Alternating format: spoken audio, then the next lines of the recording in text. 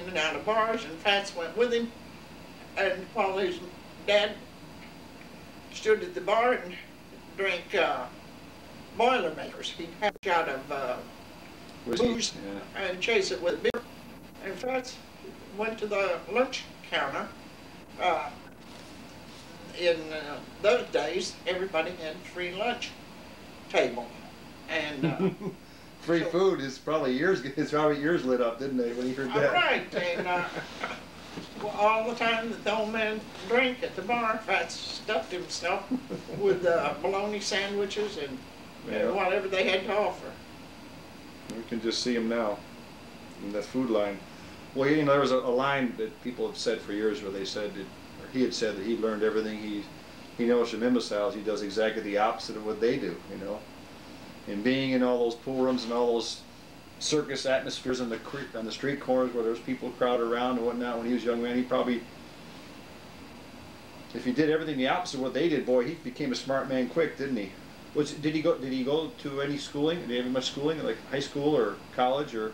I think he went to some high school, but I don't think that he finished high school. Yeah, he went to a different school. Yeah. A school that very few graduate from. Right. But he did. He was probably the teacher, instructor. And yeah. Do you remember what year though he played his best pool? Roughly, like a 4 or 5 year span. We started on that subject while ago. When you first met him, was he playing his best, you think, or close to it? Yeah. Was he? In 41. So he was in his late 20s then. Yeah, he was 28 when he and I were married. Mm-hmm. And from that time until we were married in 41, I'd say until 1950, he was at his top speed. Well, that's good. I mean, what was the most memorable match that you saw him play against anybody? Money-wise? That, money-wise, but also just a match that was kind of special. Do you remember any in particular? Because you watched a lot of them, right? Yeah, I sure did. I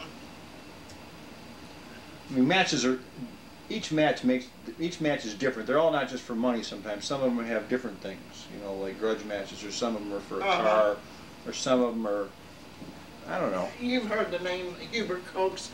Yeah. The older man from Daddy Evansville. Warbucks? Yeah, Daddy Warbucks. And he's the guy that taught Nick Varner how to play, took him under his wing at Johnson City. Right. Before he died. Oh, before Coates died. Yeah, Hubert, yeah. Well, Fats liked to beat Coates. Not that he didn't like him, because he did like him. And Coates liked his own game, just like Fats liked his own game. Right. They thought that they were tops, you know, in their class. Was this in one pocket? Yeah, always one pocket. Okay, yeah. And did he invent the game? Who invented it? Did Fats ever tell you who invented the game? No? Well, as long as you and I remember, there's always been 8-ball. Right. And 9-ball. And straight pool. Right. But who invented one pocket? I don't know, unless maybe it was Fats. I don't know. I just wondered. So him and Hubert Coates, that was probably one of your most memorable matches when he played Hubert Coates? Yeah. Where did they play at? Well, it used to be that it was like a nice weekend. Fats and I had been on a long trip and everything. We came back here to Southern Illinois to rest and just take it easy for a few days. Yeah. We get in the car sometimes and go to Evansville and check into a hotel, and I could rest and Fats would rest when he wasn't playing pool, and he and Coates would play some pool. And it would start out maybe cheap enough. Neither one of them cared how much. They bet any amount, it seemed. But the money wasn't the thing. It was who could beat who. Yeah. Grudge match. Uh-huh. Mm-hmm. Yeah, I think every great player has that one person that... Right. And a lot of times that one person is somebody that technically has beat a lot of people that they haven't beat, but they can always beat them when they play. Because somehow they mentally have an edge or something like that, and that's usually what it is. A lot of people don't realize how tough it is to play and then how much rest you do need after a while. I mean, it just wears you out because it's such a mentally draining game to play for days and days. After a while, after 2 or 3 days, you go, your mind just kind of rolls over and you go, I'm done. I need to go rest. So, but Hubert was. Did he end up beating Hubert, or did they kind of win a little bit? Hubert was a very good player. Yeah, he was. Very good. Now they called him Daddy Warbucks. Is it because he had all the money, or what? Was he an oil man? Or? He looked like Daddy Warbucks. Well, that's right. He looked like him. You want to take a break here for a minute? No. So that was probably the most memorable match, watching those two go at it? Yeah. Well, it was memorable for each of them. One Right. liked to play the other. Mm-hmm. And did you ever hear the name Titanic? Yeah. Well, Titanic, Slim Thompson, is it? Yeah. Yeah. A.C. Thompson, or Titanic. He lived in Evansville, and he was older, like Hubert. And wasn't he the guy that would bet like how many birds are on a wire or something like that, or bet on odd and even license plate numbers in cars? Far out. Bizarre stuff. But yeah, very. But he always had the best of it, didn't he? Yeah. He bet that he could drive a golf ball farther than anybody. Yeah. And the bet was on, and he took all the bets, and he waited until it came an ice storm, and he hit that ball someplace in a park in Chicago with lots of ice on the ground. Of course, it flew through the air until it was out of sight, and then on this ice it just kept on going, you know, when it hit the ground. Yeah. And that was one ridiculous bet he made, and he bet he could throw a pumpkin farther than anyone, and the bet was on, and he had a trick pumpkin, little freak growth, little bitty thing, and sure enough he threw it over the Empire State or something. Yeah. And another thing,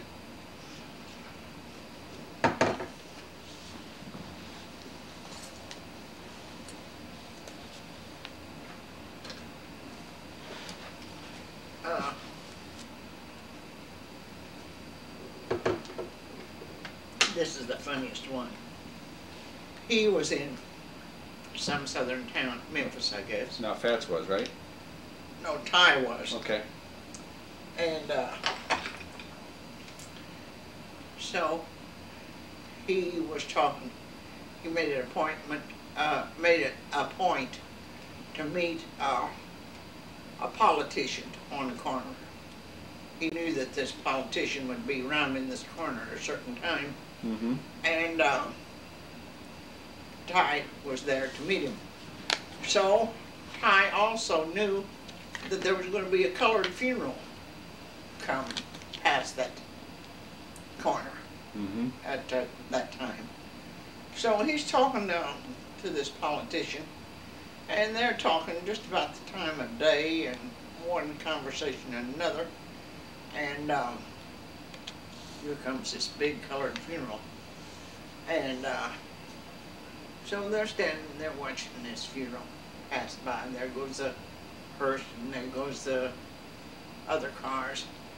And Ty says to this politician, he says, you know, that story about the colored people are getting stronger and stronger, and there's more colored in this town than there are white men. And this didn't fit well with this politician. He knew that too, right? Yeah. Okay. And the argument was on, and oh, this conversation came up just in advance of the procession coming past there. And this politician says, well, I'll bet you and I'll take you and show you the records in City Hall, how many whites and how many coloreds there are in Memphis. And about this time, here comes the funeral procession. And Ty said, well, let's just stand here and count heads for 15 minutes. And they did, and Ty won the money. That's one of them freak things. Yeah. Did he have a mentor, Fats? Did he have somebody that he always talked? Well, if he did, why, it would be Coates. Would it? Yeah. Did he ever learn, did anybody ever teach him, like in his early years, how to play? Like kind of show him a few things? Or did he just learn the hard way by watching and being smart? He understood. He had a mind that was sharp, and so if he saw a move that he liked in the game, executed by some real smart, why he'd practice until he perfected. And he was self-taught, I would say. Yeah. When he was at home practicing, how long would he practice each day? He didn't. He hardly practiced at home. Did he? And he never gambled at home. Yeah. He, when old friends or people would stop by to say hello, he'd get up and maybe shoot a half a dozen shots or so. Yeah. But that's all. And what was his biggest money game, you were going to say earlier? Well, I can't remember because he's played for some staggering sums. Yeah. And I wouldn't know for sure what to tell you. I know he's played for 3,000-5,000 a game, and then or played for a pot that they both put up, you know, and somebody hold the stakes. Yeah. It might amount to 10,000, winner take all. Did he always just bet money, or did he bet cars or other things? I don't remember him ever betting anything like that. He's won cars though, right, off of people? I think so. Yeah. Because there was a line once at Johnson City that he had said that. Made pedestrian. He says when it's over, I may be in the used car business. He said that once. Oh yeah. He often said he'd make a pedestrian out of somebody too. Yeah. Yeah, he had his ways with that. So he didn't really have a mentor. So basically, other than Cokes, he just kind of learned from the land of hard knocks. What made him so likable? What do you think the key to it was? Why was he so... He was sharp. He had something to say that wasn't a repeat of anybody else's. It was something different. And like when you go to the room with him, you'd hear stuff some days that you'd never heard before. Like the next day you might go in and he may say something completely different, right? Right. Yeah. Yeah, that's the way to do it. Because it doesn't become old. No. It's always new and fresh. Right. And that had to be kind of... Was there any... What kind of things did he do that kind of got in under your skin, that kind of changed your personality? Anything that he did that you kind of did after a while, or liked, or caught up? I would try to follow suit and be like him. Or mannerism that you picked up that he had? I mean, or... well, I like his smart cracks. I like that kind of conversation. And give me an example of a good one. Can you think of one? Well, I made a pedestrian out of somebody. That's one of his smart cracks. Yeah. And I think that's cute and yeah, it's not real inflicting or harmful. No. He's always putting a little humor into it. Right. While There's something you can laugh at. While he's lifting you up by your pockets, right? Right. And you could, of course, you could take offense at that too if it was being said about you. Yeah. And little bits like that is things like, I like that sort of thing. Yeah, he said one time, he said, the more I hang around you imbeciles, the more I realize that I'm the most intelligent man I know. That sounds like it. Yeah, that was kind of one of his more famous lines. I got that out of Sports Illustrated. They picked up on some of those lines when they were there interviewing the Johnson City tournament back in the 60s. What did you do when you weren't traveling with Fats? Did you just did he call home and let you know what was going on? Did he kind of keep you informed? Fats liked me real good. Yeah. And so he kept you in touch, kept in touch all the time, like what was going on? That's good. When he was away, he called me, I'd say every night of the world. It was a rare thing that he wouldn't call. And he'd call sometimes during the day. Just wanted to say, hello, what's going on? Yeah. Have you fed the dogs and the cats? Yeah. What was the deal with the animals? I mean, was it you or both of you that loved the animals so much? Well, Dow, that little town down there, seemed that it was the dumping place for DuPont and all of the animals. this area. Yeah. And especially on that corner where we lived. They drop litters of kittens. What you looking at? I was looking at my tally light here, make sure that it's still recording. I thought you were looking in there. They drop litters of kittens, brand new kittens. They drop baby puppies in a box. And in a box, huh? Yeah, usually in a box. And I tell you, it was a sad thing. And well, how many animals did you have at your height? He did that.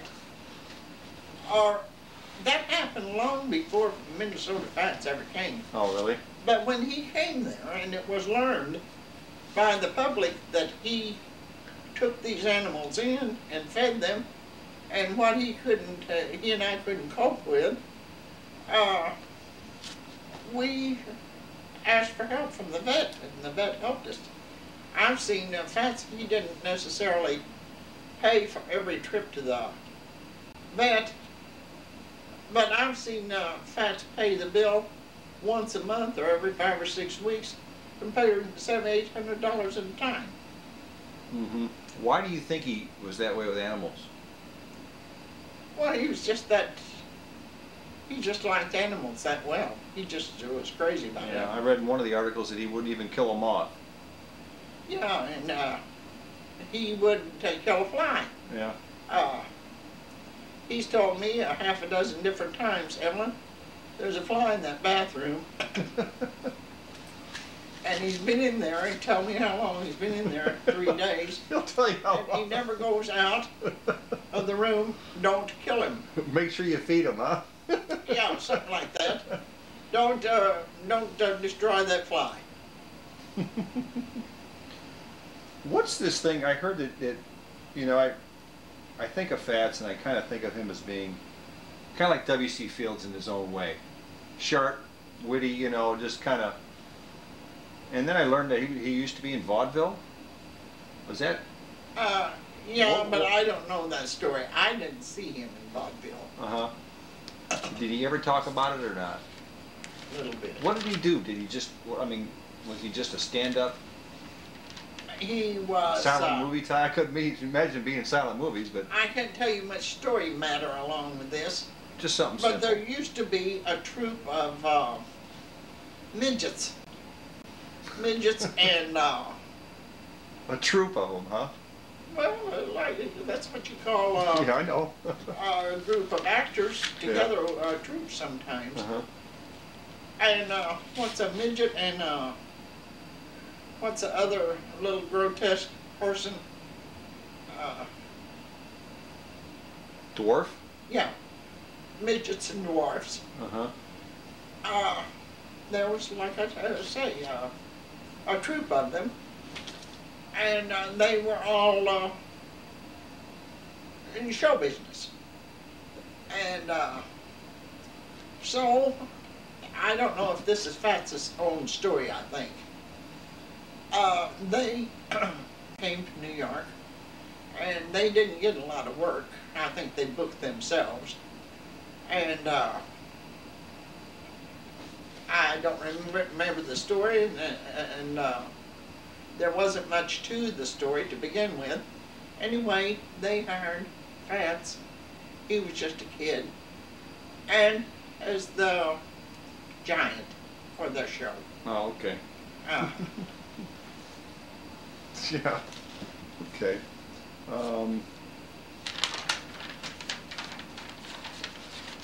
What did he enjoy besides pool? Girls. Girls, huh? He loved girls. Yeah, He truly did, and it never bothered me. Did he like women or eating more? Well, they went together. Did they? Okay. He wouldn't go to dinner hardly without ever, to have somebody with him, had to. Mm-hmm. But did he enjoy anything besides pool and women and eating?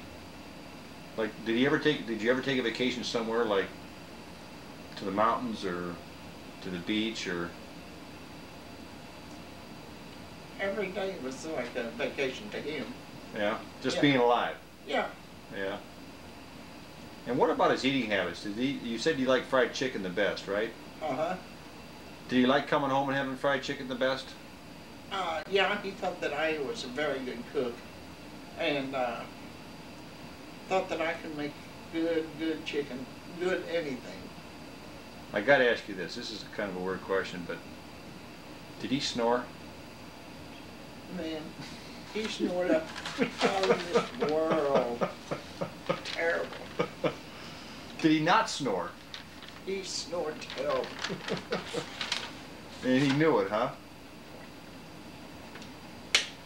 I'd wake him up wide awake and just keep prodding him and poking him until I'd get him wide awake, and he'd still beat me back to sleep and snore again. Okay. Well, I had to ask you that one. So you never took a vacation without him carrying his pool stick with him? I mean, you never just kind of did something without pool? That's right. And the cue was always with him. Okay. You remember he had his own TV show, which kind of helped make him famous, I think. Did he really enjoy that? Yeah. Did he? Sure did. And how long did that run for? 3 or 4 years? I don't even remember. I was a young man then. I don't remember too much. Well, I'd say he made 29 shows for a season, or 21 that they do in Hollywood for. Mm-hmm. Which is it? Do you know? No, I know what you're talking about. Yeah, for like a fall or spring. Yeah. Okay. I think it's 29, but it may be 21. Anyway. Did you ever go to the shows? No. But through that, I met quite a few of the people. I met Zsa Gabor. I heard, didn't she kind of make him famous in a way because he hustled her on TV? She never realized it? I don't think so. Okay, I heard something about that. And what is that goofy one's name? The older woman that is so crazy and wears such far out. Phyllis Diller? Phyllis Diller. Yeah. And ever make Jack Benny or Bob Hope back then? No. No. Milton Berle? I think Berle. Yeah. Oh, I never met Berle, but I met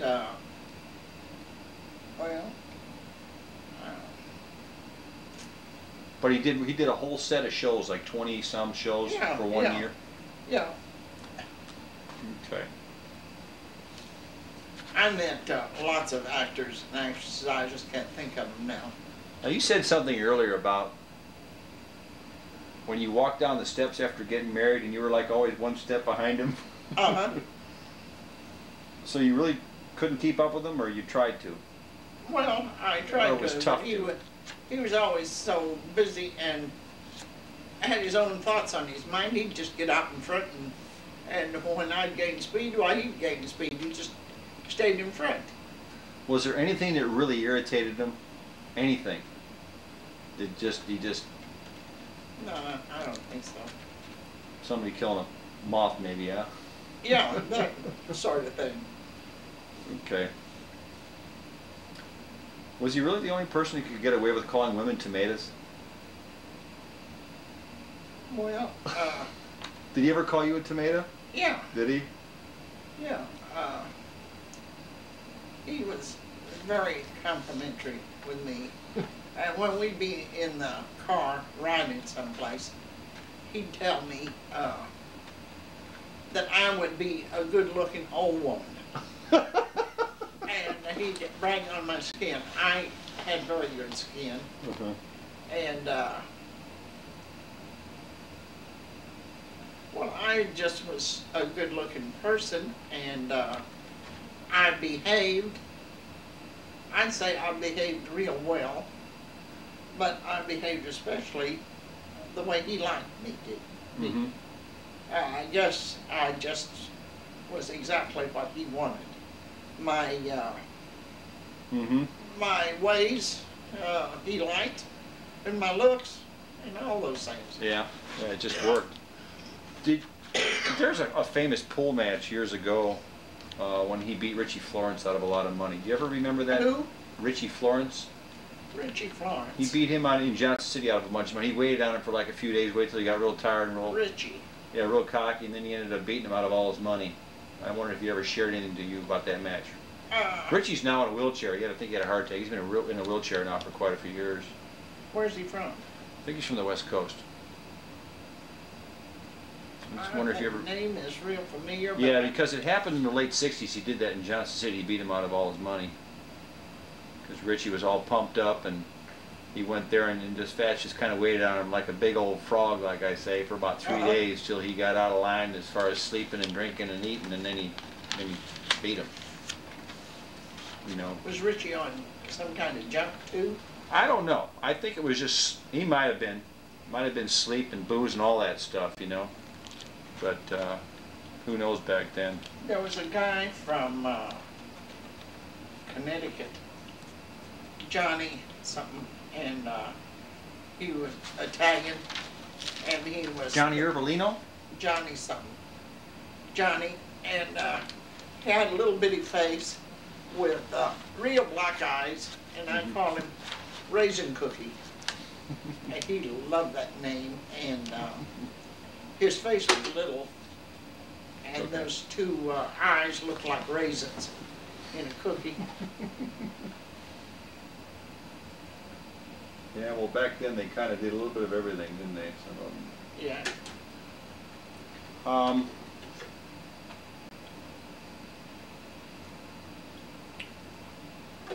Did he ever tell you who was his toughest opponent? Out of all the players he played, even when he was playing in his prime?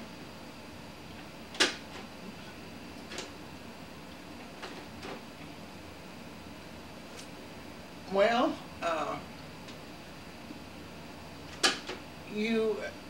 Rags, you remember that name? Rags Fitzpatrick? Yeah, from DC? yeah. That's the guy that won a restaurant, didn't he? I don't know that. I heard he won. Yeah, I read that he had beaten a guy out of a restaurant years ago. I didn't know that. Anyway, Rags was a good money player, and Moscone was a tough money player.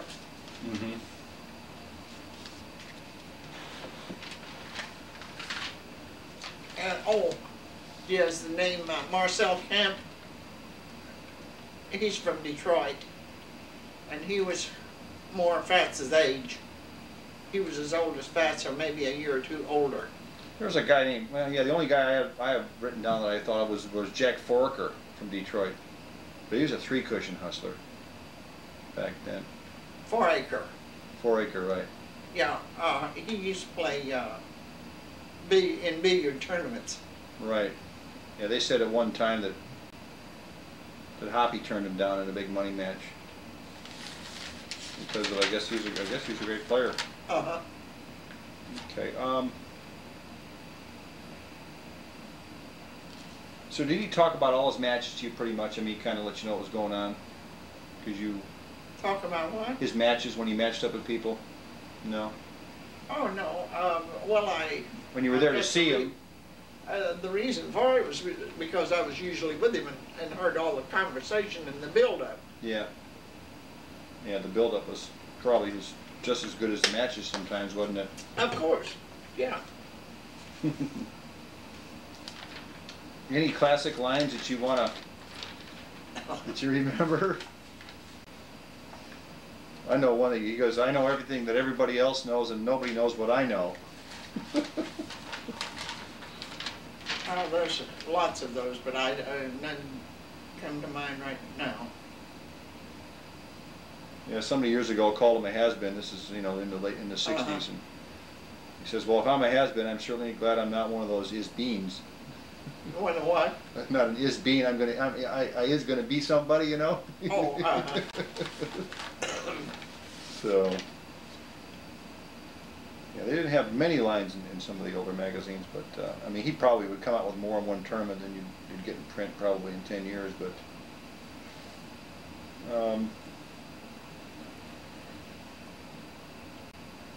yeah, when I was in college back in the late '60s, he used to come to Crazy Horse Billiards looking for me, just because I was the hot stick, and he always did a couple things that kind of amazed me. He used to play me some straight pull once in a while when I was there, and entertain me, but he always was trying to get in my pocket. Now who's this? Fats. Oh, yeah? Yeah, he used to come down to Crazy Horse. Trying to beat you, huh? Yeah. Did he think you were a real hustler? No, I was just a young hotshot kid, that thought that I was, He's trying to put you in your place. Yes, he was. Did he admire anybody as a player? Admire him? I don't think so. I think he thought he was the best. And I think he was too. Yeah. When it came to down to the wire, he maybe didn't beat every session, but if he had a second engagement or they kept on playing, it finally came down to where Fats wound up with the money. Yeah. That's my opinion. Yeah, that was kind of special about him. Yeah, he'd been in pretty much every position that you could possibly be in, and he knew what to do in every position, and eventually he knew, like you said, when he was younger, that the time would basically work its way. He knew how to manage money. Yeah. He would be in a real lively room, and of course, if he had a good game going, everybody in the room would quit their table, quit playing their game, and watch his. Mm-hmm. And bet on his game. And yeah. The owner of the pool room didn't like it too much, in a way, because all the tables would shut down. Right. Yeah, they do that in pool rooms nowadays, where they'll put on a great match play tape. All the people from the tables will check their tables out and come up to the bar and watch. Right. Instead of keep playing. But it does stimulate later. They go, let's go back and try this. We saw this shot, so it does work out both ways. Did he have you figured out like he did his opponents? Well, how do you mean that? Well, did he always kind of know what was going on with you? Was he aware where you were at all the time? He was, in a way. He was very interested in me because he liked me, but he wasn't suspicious of me. But I'll say this: I wouldn't dare take a flyer and think that I'll pull something over on him, like go out with somebody. Yeah. Because he's too damn unpredictable. I might think he's in Chicago, and before I could go on a date that would last 4 or 5 hours, why, he might be home by the time I get there. Not that he's suspicious, but he's unpredictable. Yeah. And he called me often Yeah, there's no enough. routine to his life, is there? No. And he called me often enough that you'd think that I could go by that, but I couldn't necessarily. He could call me and tell me, well, I'm going to stay over for another day or two. Or he could call you and say he's down the block filling up his car. He's driving in. He could call and say, I'm going to stay over for a couple more days, and immediately change his mind when he walked away from the phone and get in the car and drive home. What did he do to pick you up when you were not feeling too well? Like when you were down or depressed or whatever, or not? I didn't have that at times like that. I always. He didn't have anything special, though, did he say, to kind of pick you up? Like no, after sitting in that pool? He was good to me with money. Uh-huh. Very good to me with money, and so he gave me money, and we ate good.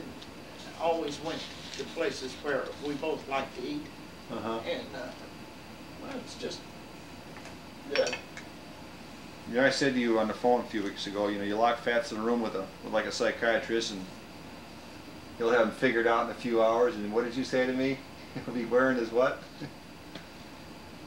He'd be wearing his apron when he came out of that room. Oh, yeah. That was I enjoyed hearing that.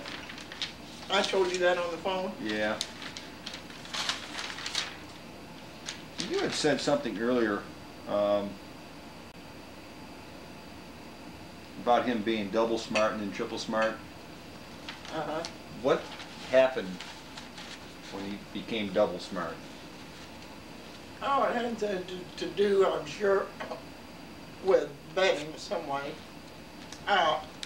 He made whatever he was, whatever his status was in Chicago before that tournament started, it doubled when he won all of those, picked all of those winners.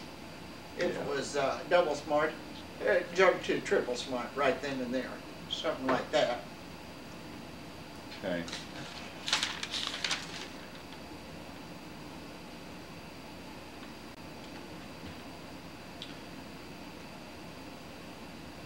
Did you ever beat anybody of anything really unusual besides money? I mean, just something. Beat them for anything unusual? Yeah, like out of the ordinary thing that you'd bet for, like this. What was his name? Beat somebody out of a restaurant. Like Rad's Fitzpatrick in D.C. won a restaurant. It seems like he beat this Camp that I mentioned a while ago. Beat him for a car. Said he made a pedestrian out of him. Yeah. Yeah, beating somebody out of a car back then, that was a big score. Fats beat Camp one time in Chicago, not in Chicago, but in Detroit. I don't know what time they started playing, I think in the late afternoon. And they played all night, and they played until 9 o'clock the next morning. And how many hours could he play in a row? Oh, he's played 24 hours, different times. So anyway, the game finally broke up at 9 o'clock in the morning, and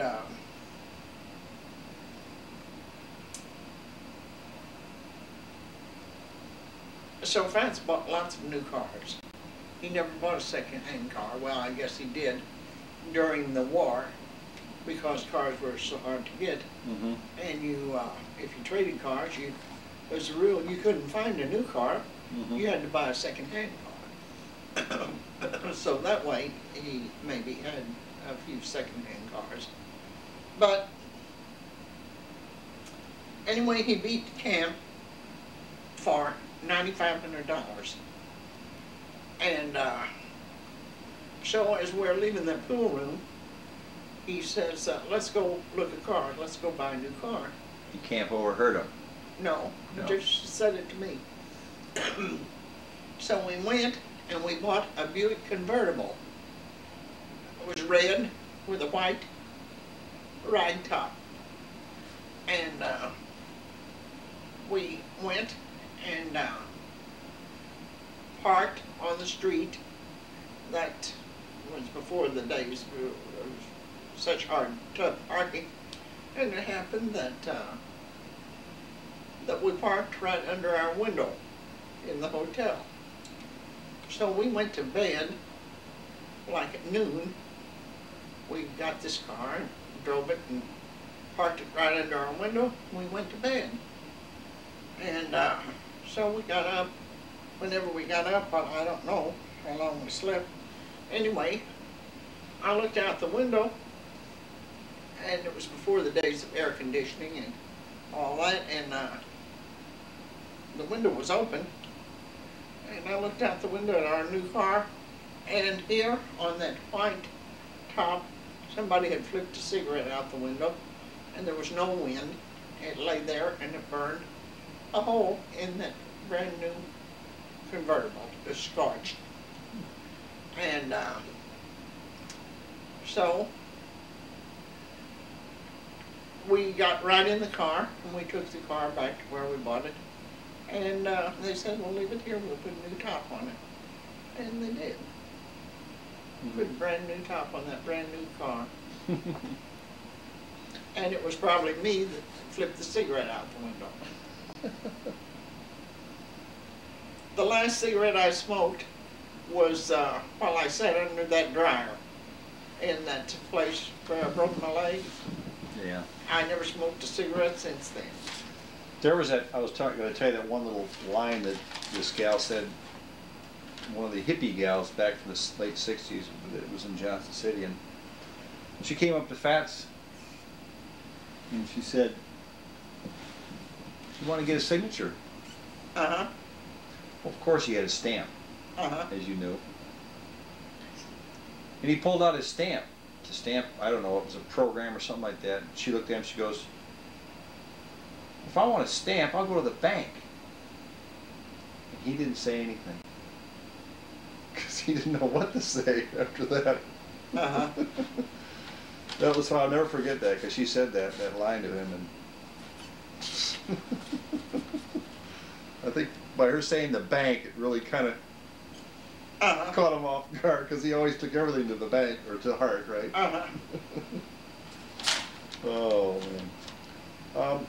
A friend of mine the other day knew him years ago, too. He used to go, that friend of mine, I'll tell you from Carmel, that used to go with me to the tournaments. He said that Fats used to carry around these large checks uncashed and show them to people. Like as bait or something like that. He'd say, "I got a check from like the casino for $20,000 or something like that." He used to just kind of use those. Say, "I got so much money, I got a check here, I don't even need the cash." You ever remember hearing about those? I know one check